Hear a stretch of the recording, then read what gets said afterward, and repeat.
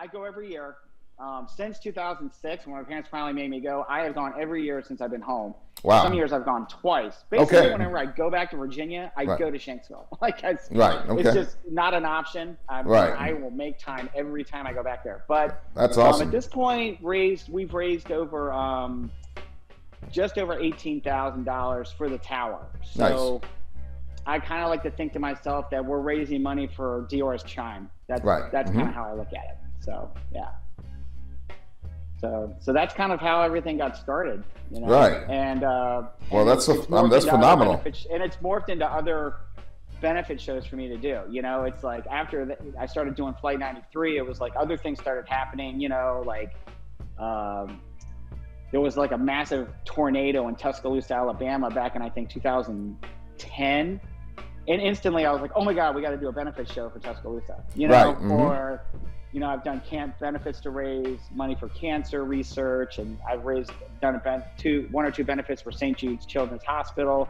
Oh, my cool, mom's man. memory, you know, like my mom wanted me to support St. Jude, so I've been doing that in her memory, and you know, so other things. You know, it's so like, it's ultimately this connection I had with Deora set off this chain reaction of events. That has just really morphed into this thing that I do now that kind of takes on a life of its own. Really, it's like I kind of put it in motion and it just kind of takes off. You know, so it's really awesome. You know, I'm really glad that I discovered this gift, honestly, that Deora gave to me. You know, to be able to raise funding and awareness for the memorial and all these other important causes out there.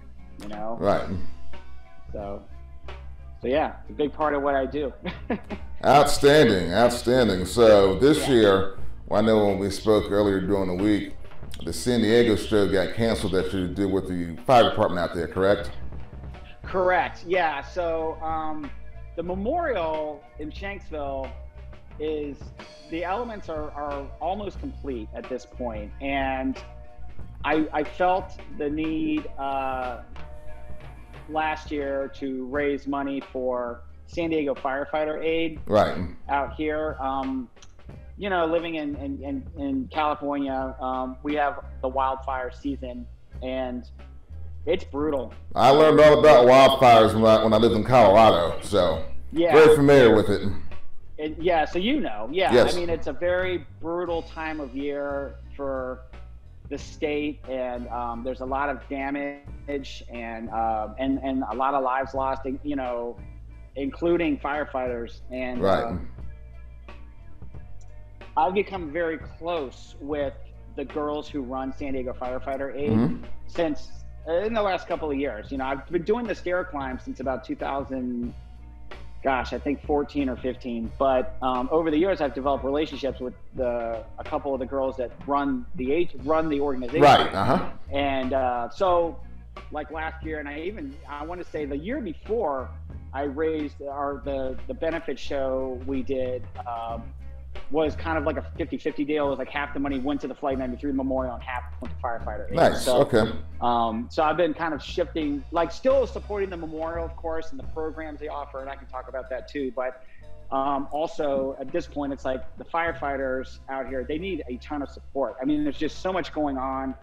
I'm learning so much about the firefighter community out here, not just like the firefighters themselves needing the support, whether it's like, you know, physical therapy or mental health treatment. They have, a lot of them, you know, most of them have families, they have kids. Some of the firefighters have kids with disabilities who need services, you know. So the money goes to all different, and the money goes to the families and the firefighters in a variety of aspects. And it's just, with COVID right now especially, they need our support more than ever. So, sounds like lots of moving parts, but that's a good thing in some cases. To raise awareness. Sure.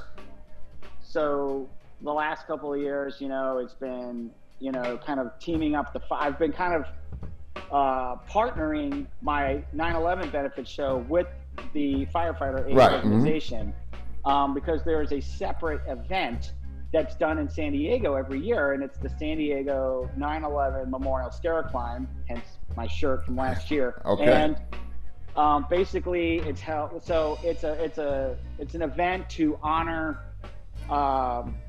the firefighter. Well, it's to honor everyone who was lost on 9/11. You know, and the focus, the main focus, I would say, considering what we do in the memorial stair climb, is we're ultimately honoring like the firefighters who lost their lives at the World Trade Center. Right. Mm-hmm. And so we're climbing 110 stories, because that's what the towers were, 110 right. stories. And you're climbing with just, you know, citizens of San Diego, but you're also climbing with like active military and veterans, police officers, border patrol, okay, and San Diego firefighters who are climbing those stairs in full gear, like full gear. Right. So the tanks, the coats, as if everything. The building was on fire. Right. They're doing what the firefighters in New York were doing on 9/11. Wow. And so you get like, it's very intense, right. Emotionally, because just for the reasons why you're doing it, and the stairwells get very, very hot, right? Because of all the people in the stairwells, right?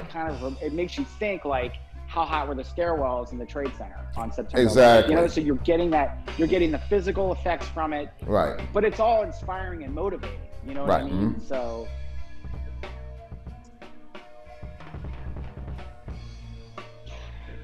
Sorry. That's okay.